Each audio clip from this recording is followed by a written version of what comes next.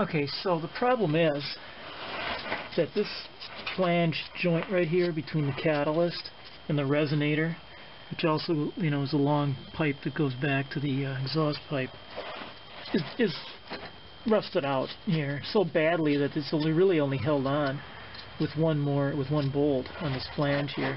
You can see the gap here if you look at it. See that there? It's ready to fall apart. The pipe was actually drooping, you know, within 3 inches of the ground. That's when I noticed there was a problem, in addition to the, of course, loud noise coming from here.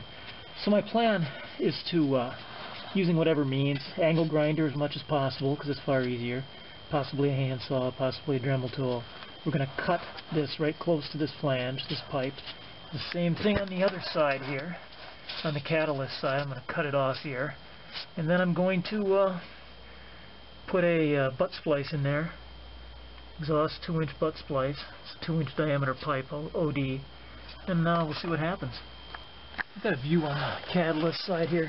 What I think I'm going to do is cut these apart first, this remaining bolt. And I can maybe back this thing away and it'll dangle down a little bit, making it easier to cut that one around. There's little I can do on the catalyst though, because it's going to just hang there. In fact, I think I'm going to support it a little so I don't stress out the connection up at the manifold. So I'm going to stick a jack under it. Okay, so we've got this one separated. And it looks like we are still holding on a little bit somewhere else here. The top is off. And I've got a jack under there now, holding up the catalyst. Before I realized what was happening here, I had installed a little, kind of a makeshift little hanger on a wire cable, steel braided cable. So I'm going to take that off now so I can let this pipe dangle a little bit.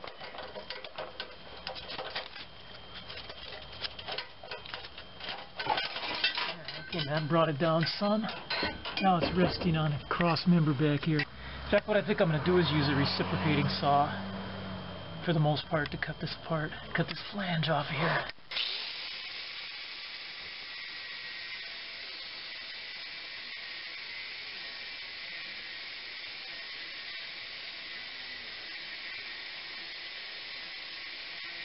Okay, I'm on the opposite side of the car, and we're going to go at the top with a reciprocating saw. I'm not going to show this and make a bunch of noise and put it on this video. Okay, so there it is. Recip saw. Nothing to it. Took it off. Okay, using an angle grinder now, we've cut kind of a U-shape on both sides all the way up as far as we can. What we're going to attempt to do now is with the reciprocating saw, fit it in there. Now you can see what's left there. It isn't much.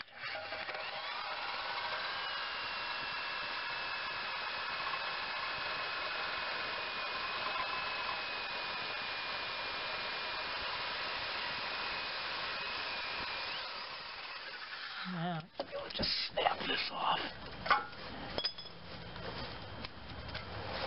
And there's the other half ready for the union. So here's the gap I'm left with, just under 3 inches. So I have this pipe, piece of pipe butt splice that I got from Napa. It's not exactly what I wanted. I wanted the type with a couple bolts on it, but I decided this is a short gap to fill here. And I'm just going to trim it off, get a line on there, and slide it in there.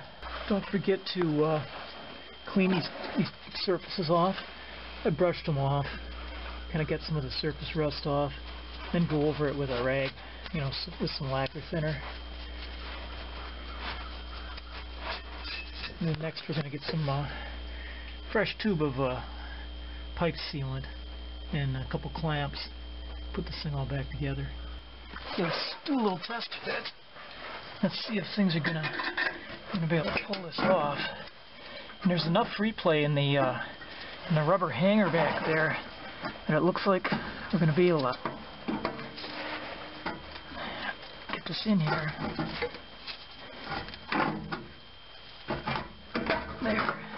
There it is. Hey, not bad. Okay, good practice. Put some sealant around the pipe meeting surfaces here.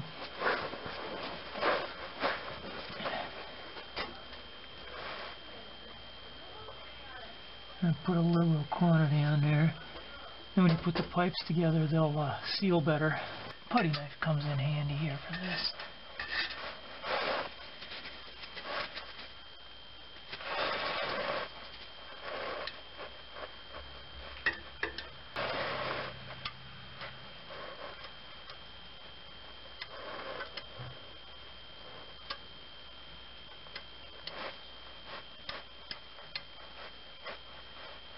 Time to slip the pipes together.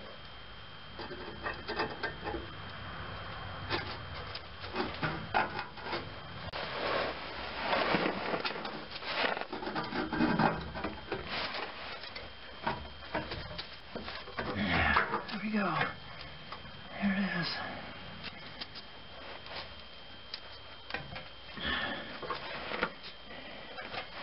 Gonna back this off enough so that if we ever have to remove that oxygen sensor, we can get it off of there.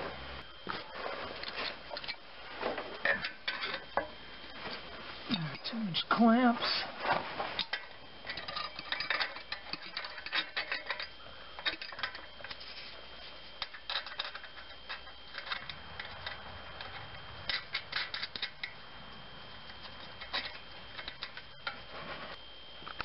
Okay, there's number 2.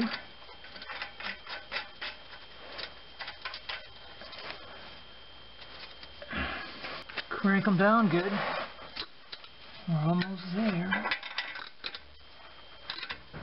Evenly back and forth.